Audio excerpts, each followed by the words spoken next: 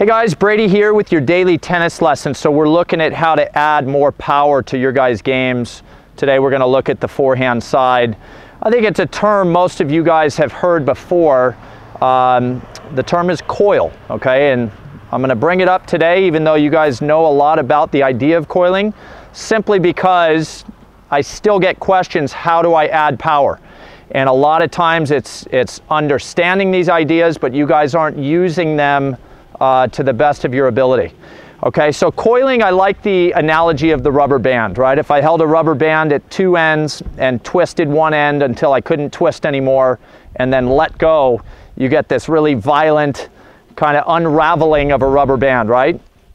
And that's how we like to think of our bodies when we're talking about setting the racket on a forehand, backhand, whatever. Today we're looking at the forehand side.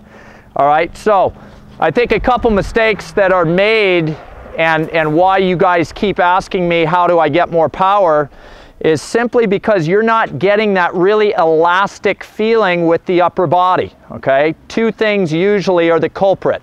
One, you guys will be open stance because, you know, this is pretty much the way to hit the modern forehand.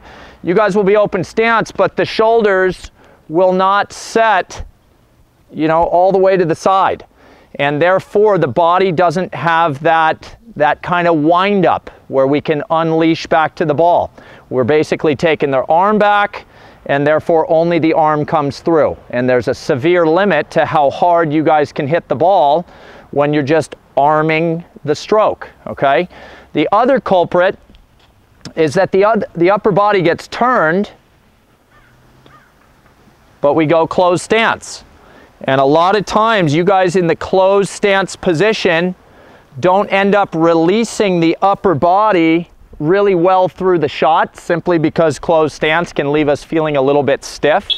And therefore, even though we're turned to the side, we're simply not coiled because we didn't move our hips off the lower body. And that's the big idea we want to have here, is from the waist up, we're trying to turn off of the lower body.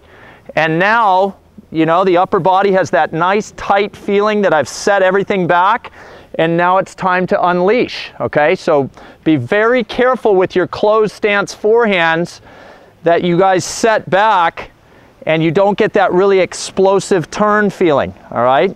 So let's look at a couple where I'm doing them wrong. Here's the open stance where I don't really turn my body enough. I think you guys can see that this is a mistake a lot of people are making, is leaving those shoulders open. And I'm probably hitting that 30 miles per hour and just don't feel any explosiveness in that swing. Okay, here's the closed stance that we're seeing, you know, a lot as well, where the upper body tends to stay sideways.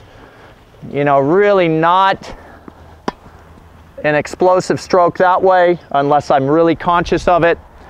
Okay, so here's what I'm looking for from you guys, is set those feet open, feel that upper body go way back to the side here, and then come unleashing the upper body back off onto the hips, okay? Here we go.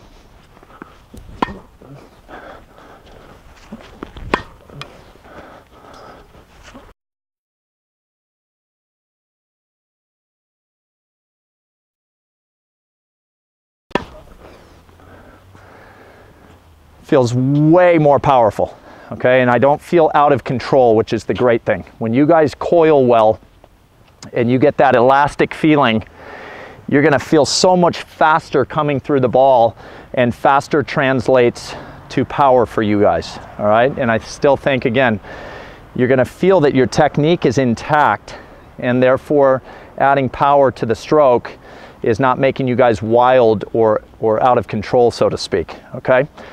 So that rubber band analogy, use the body to coil the racket back and let the upper body swing off of the hips. That's a really key idea for you guys, okay?